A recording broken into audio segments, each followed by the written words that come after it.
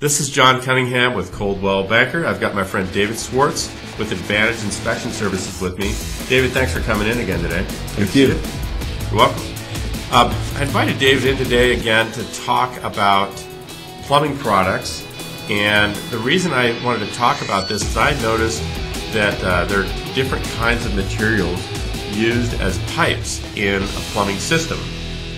One of them is a plastic that was used quite heavily maybe 15-20 years ago, and these homes are sometimes having problems, sometimes not. David, what's the name of that product I'm thinking of? Is it polybutylene? Is that what it you're is? Thinking of polybutylene. Its predominant installation period would have been mid to late 80s to mid 90s. How do you feel about that product, and what kind of benefits or problems can be associated with it? Well, it has a history of problems, and it's actually really troublesome for the average homeowner because it can leak at fittings and it can leak at along sections of the primary runs. So it is a problem piping that we see, and we look for. We're trying to identify that for the client.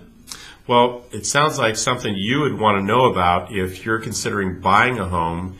If you've got a faulty product like polybutylene in your home, you'd probably want to know about that so that you could budget for the cost of replacement of such a thing. If you're interested in having a professional home inspection on any structure that you're thinking about buying, whether it be residential or commercial, David's contact information is scrolling across the bottom of your screen. Thank you for watching the show today. Thank you. See ya.